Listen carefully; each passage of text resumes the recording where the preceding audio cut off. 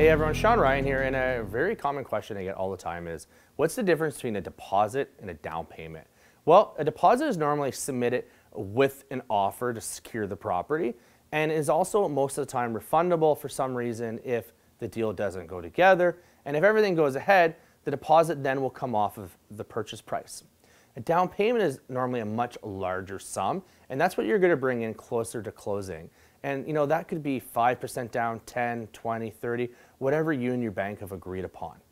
Cheers everyone. For more great tips, follow me on Instagram at Buying with Ryan or Facebook at Sean Ryan Sarnia.